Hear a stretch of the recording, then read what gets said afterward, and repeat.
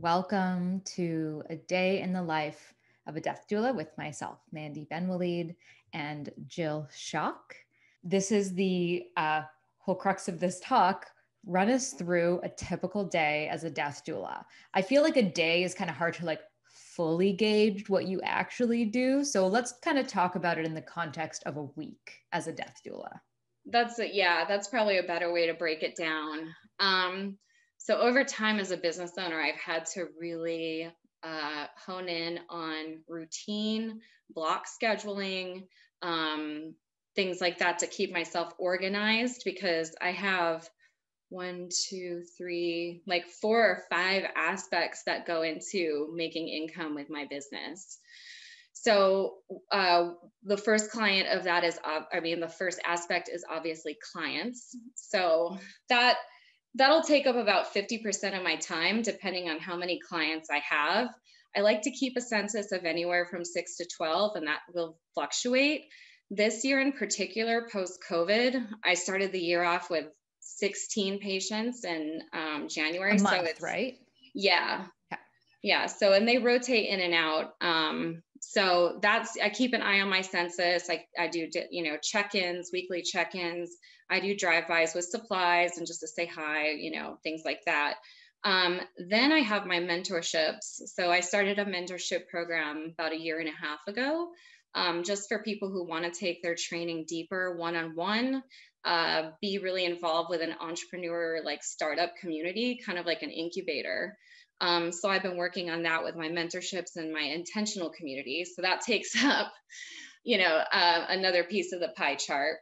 And then I do, and I meet with my mentees every week, and we also do a community group every week. And then I have projects, events, and collaborations. So I'm constantly working on other things with colleagues, workshops and events that we could do also in the community education.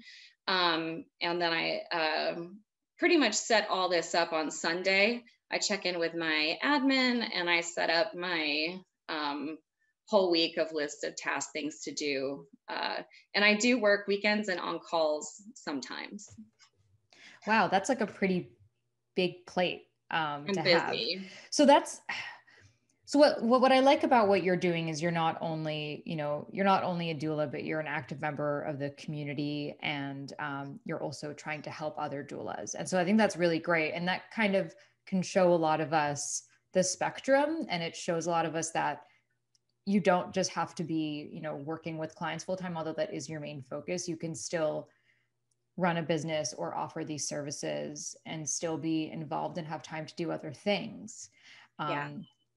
But on that note, I think it would also be helpful for everyone, out of that entire pie we just talked about, can we kind of dive in a little bit more onto the sliver of the client side? So maybe run us through almost like the life cycle. No pun intended, I guess, but quite literally the life cycle of your families. Like, how does it start? Is it like a phone call and then a consultation? And what are you doing with families in particular every week? So my family, I have my website set up for clients. I have a client portal where you can go in and fill out an intake form, which then schedules our free consultation. I give 45 minutes for those consultations. We might not use it, but a lot of times families have a lot to talk about. So I use that 45 minutes to really discern what their needs are, and then what services specifically I can offer them and show them my packages, my prices, or if they want to work on a la carte or hourly rates, or if they don't want to work with me at all, that's fine. So we do the consultation, they decide whether or not they want to move forward, and then we set dates up to follow up with the services that they need. Now, a lot of times, how long I'm with a client will range depending on what kind of illness they actually have. So for example, if someone has stage 4 pancreatic cancer, I know that I probably only have about a month, if that, to get everything done and together. Someone with Alzheimer's dementia might be a client that I have for years. right? I also do medical aid in dying with clients, which is legal in this state under the End of Life Options Act in California. So sometimes I just have people who hire me to show up the day of and help them be present and walk them through the medical aid and dying process.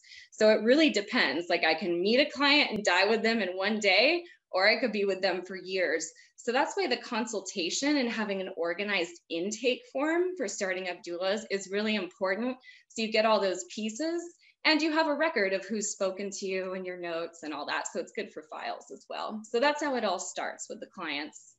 Okay. And how often, I mean, even especially with COVID, out of curiosity, how often are you meeting with families or with your patients? Like That in a also week or in a month, even? That also depends on, again, the need. Some families want like one information session jam one and done, and then they take it and go forward. Some patients I'm dropping by multiple times a week because they're actively dying.